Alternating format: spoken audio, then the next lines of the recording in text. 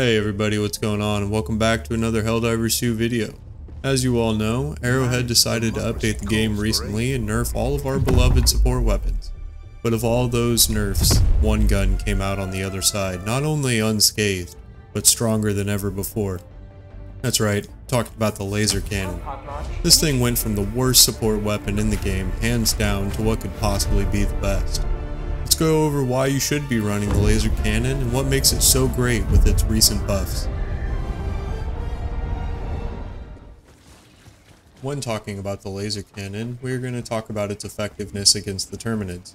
You can make minor changes in your loadout if you want to take on the automatons, and I'll go over that briefly, but for now, it's all about the bugs. When going up against small enemies, I found best success by using the laser cannon, guard dog, and incendiary grenade combo. Grenades can be used to lay down a wall of fire that causes damage over time to your enemies walking through it. The guard dog can finish off everything making it through the fire and getting just a little bit too close. Combo these with the laser cannon and you can clear out huge hordes very quickly. If you want to take it up against the automatons, I would just change out the guard dog for the shield backpack and change the incendiary grenades for impact and you're ready to go. We can't talk about the small enemies without talking about the overheat. This gun uses coils just like the other laser weapons in this game, but its only drawback is once you overheat and need to reload, it's just like the autocannon, making you immobile. This is easily avoidable though. Once the weapon gets close to overheating, you will hear an audible buzzing noise and you can just switch to your primary or secondary to finish off the threat. By the time you need to reload your primary or secondary, the laser cannon will be ready to go again. Now it's time to talk about the important enemies, the big boys, the chargers. I know, your primary can deal with all the small enemies. If you brought a support weapon so you can kill the bigger enemies. Well, do I have good news for you. As you saw by that cheesy intro clip, you can easily do so.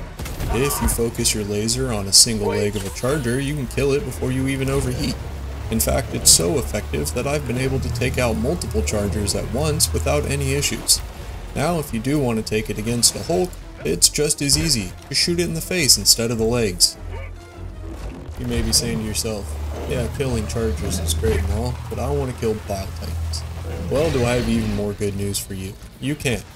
It's a bit more difficult to deal with larger enemies, but that goes for any support weapon you bring.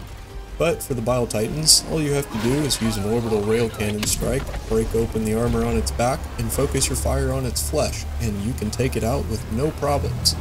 Now, if you are waiting on a cooldown, you can do damage to it just by shooting it directly. You just have to be a bit more precise, and it's going to take a lot more damage to take it down. If you are wondering, yes, you can take out a tank, and no, you don't need an orbital to destroy its armor first. You just need a buddy to distract it, and then you can just shoot it in the vent and take it out. Or you can be dumb and reckless like me and do this.